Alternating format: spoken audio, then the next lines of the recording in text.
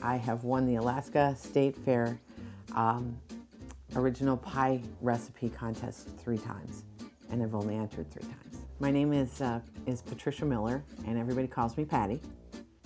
I won a smoked salmon contest. I've won a cheesecake contest, and I've entered the bread competition, and I've entered the Spam competition, but I haven't won in those yet. So I've put 1/3 cup of butter-flavored Crisco in here, and I've got 1/2 cup of granulated sugar. We're gonna just cream that together. You don't get too many baking competitions at fairs where they pay $100 premium. That's enough incentive to make me want to enter. And while that's creaming, I'm going to add 2 eggs. Plus, I love to compete. I love food. But then when I take my food someplace and those people enjoy it, then it really makes me happy. And we're going to just beat that until it's nice and light and fluffy. Families for centuries have met in a kitchen and talked about, they've solved family problems, they've talked about good times, they've talked about bad times. And I'm always happy when I'm cooking. If I'm having a bad day, I can come home and I can start cooking and I can feel better. I can feel stress relief.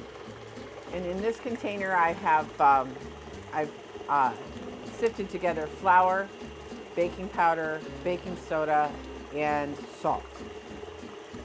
This year at the fair there's a wing competition, and I've never done that. So that's my next challenge. And we're going to add some of this flour mixture. And we're going to add it alternately with a cup of mashed banana. I didn't like moose meat before I came to Alaska, but the Alaskan moose meat is so much better than any that I had had from Canada. It's just tasty, and now I love moose meat.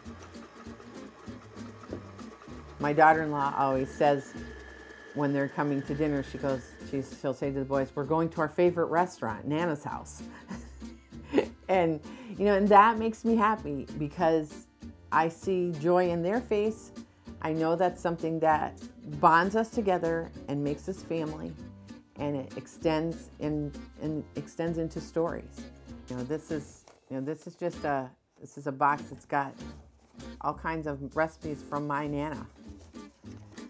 And then the last thing that we're going to add is some walnuts. It's all written in their handwriting, and that's what makes my recipe box messy, but it makes it mine. Everybody says, "Oh, I could never make banana bread." Now, how hard was that? And we're just going to bake it at 350 degrees.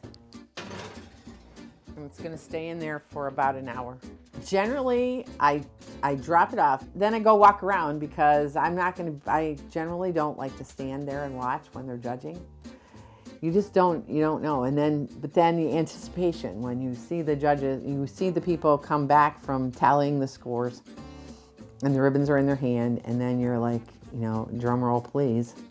And sometimes you win and sometimes you don't, but at least you've competed and you have given someone else some competition.